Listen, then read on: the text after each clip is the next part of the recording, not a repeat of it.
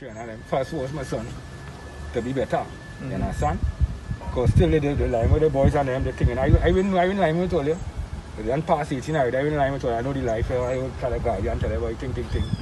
But life is, you have to force the train on them. You have to force the train on them to be where they want out here because they're forcing themselves to dead. They're forcing themselves on the wrong part and thing. You understand? Yeah, like parents, so they are a little more strict. Yeah, be more strict with the train. They'll be more strict with the train, I'm telling you. Alright. Anything else for the other? Yeah, they have to be strict with the train on them. That's all I have to say. Be strict with the train on them and that force them to do what you want them to do. Don't leave them to stray and thing because that will just cause the problem. You understand? My son, I know that. I know I leave my son thing. Growing up with our father, assist the thing, like when we talking, but that is wrong. By mean, that's wrong to talk to them, but you have to force them to do what you want. You understand? Because anytime you force them and you leave them to see and things, they start to think their own mind, they see they could do what they want. You understand what I'm saying? Did you all live together? All you live together in the same house? Live together in the same house. Same house, you live together. You ever warned your son and just killing of about 4 persons, 5 persons at this location and another location in our region. So we had 3 persons who were working out. We believe that the both set of murders are connected. The crime scene officers and the detectives are presently on the ground.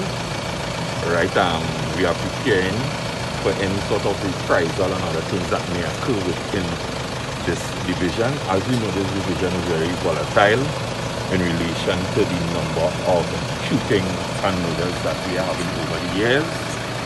Yes, we have the necessary reinforcement and officers to deal with the situation.